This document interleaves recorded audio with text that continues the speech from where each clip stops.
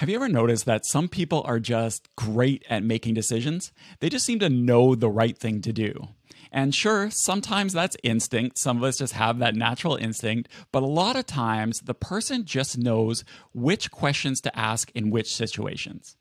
Welcome to The Productivity Show, a podcast where we believe you can get the important things done without sacrificing your health, your family, and things that matter to you.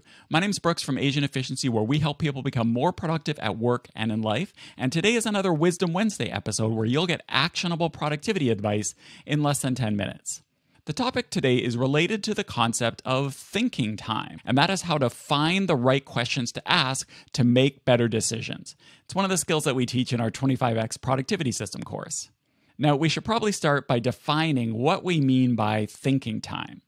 Let's say you have a decision to make. You can think of something from your own life, your own work, but I'll give an example. Let's say you're a graphic designer, you're working at a company, and you want to start your own business and go freelance someday, or at least maybe you think you want to.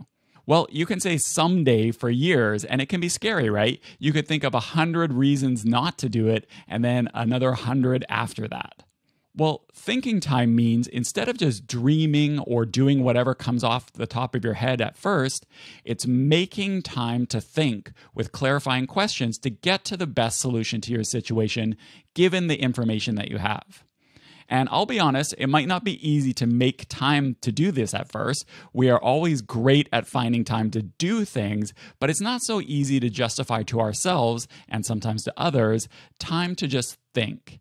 But thinking time is a true productivity boss move. If you ask the right questions, and that's what this episode is about, sometimes you can eliminate steps, you can avoid wasted time and rework, and you can save yourself from situations that maybe you shouldn't have been in the first place.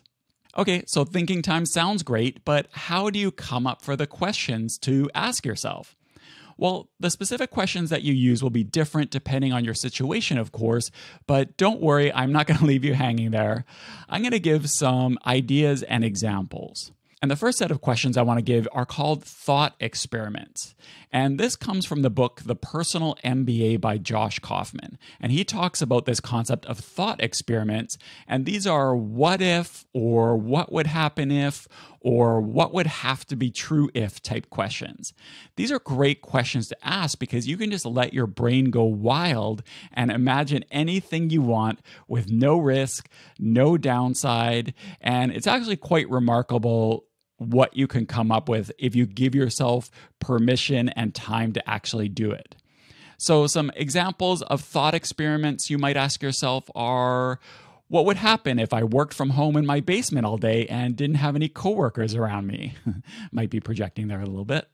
It could also be, what would have to be true for me to leave my job by June 30th? Or it could be, what if it took me 6 months to land my first client? Would that be okay? What's the worst that could happen? So these thought experiments are really powerful for just exploring ideas. The next set of questions are more tactical, and they're called how do I questions. You're wanting to generate ideas for how to make something happen, or maybe not happen as the case may be. So some examples of how do I questions might be, how do I get to freelance clients while working my current job? Or how do I get out of my Sunday soccer league that I hate anyways so that I have more time to build my freelance business? Or what skills do I need to learn more modern tools like Figma or Miro instead of the tools I've been using at my work?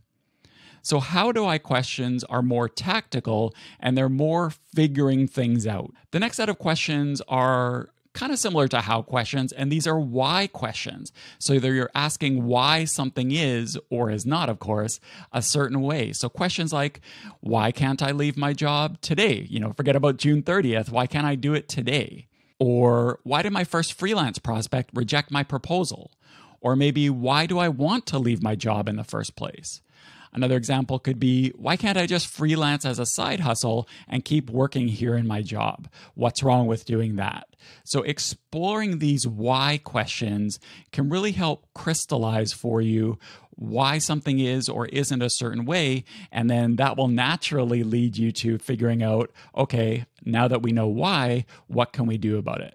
So you get the idea. These are just some examples of questions you can ask yourself for thinking time. You can apply those types of questions to your own situation, but I do have one more source that you can use, and don't laugh, it's ChatGPT. By now, you've probably heard of ChatGPT. It's the AI tool that you can have conversations with and get answers.